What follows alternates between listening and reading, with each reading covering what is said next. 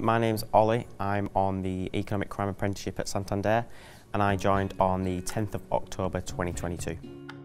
And working for a large organisation like Santander has actually been a goal for me since I left school. I did a 1-week work experience placement here in Bradford and I really enjoyed it. But the main thing that stood out to me personally was just the environment that everyone was working towards and everyone had sort of the same goal. During the time when I left school it was the coronavirus pandemic, so I had to sort of take a bit of a gap. I'd just recently left college. College wasn't really for me, if I'm honest. So initially, luckily enough, my nan actually worked in a local warehouse. They needed a production operative there, so I sort of rung the guy, lovely guy called James, up, and he basically said, you know, are you free tomorrow morning at 8 o'clock? I'm like, yeah, sure, let's go for it. Oliver used to work for us probably nearly 2 years ago now. When we put the advert out for the job, Ina came to me saying that she had a grandson that was interested in some part-time work. He did a great job. When he came to us, obviously he is an ambitious kind of guy. We would like to have kept him, but sadly he had bigger and better ideas.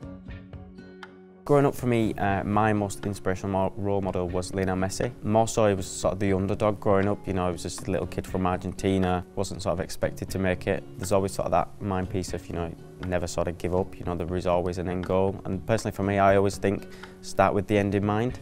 I applied for the role in my previous role. To be honest, not expecting that I'd get it, you know, as it's been so long and I've done a different field of work. Did the whole interview process, which was actually really fun and enjoyable. I was actually on holiday when I found out that I got the job, so I was over the moon. My first day was actually down in Milton Keynes. We had a fest called Santander Fest, which is where all the apprentices and graduates sort of come together and have a bit of a meet and greet basically. We had some speakers across the business, you know, some board members. We had Jessica Ennis come in, so it was fantastic to meet her as well. From that point onwards, met the people in my new team and went from there really.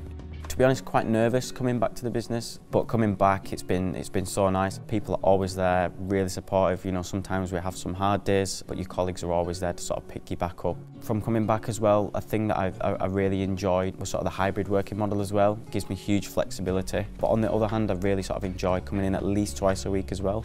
You know, just to see my colleagues, go out for dinner and just spend some time obviously with the people that I work with on a daily basis. My family are actually really proud that I work for Santander. To be honest, not too surprised because I've always gone on about it over the, you know, ever since I left school. It's like I wanted to do this, and I'm so thankful to have those sort of people around me. When we found out that Oliver had been given a place for his apprenticeship, we were absolutely over the moon. He loves it. You can see he's passionate about it, and it's something he's interested in. So he's just a completely different person. Where he was before, it was a lot of pressure, and as a mum, you realise that it is a bit too much. So I think now he's progressing and he's doing really well. People think, you know, working in a bank, you have to have, you know, unbelievable degrees and things like that. You know, Santander here have apprenticeships, both foundation and degree, so there's always a placement for someone. The most important thing to do really is just apply. No matter, you know, what department you're in or what role, there's always roles available, and the bank are really supportive of that as well.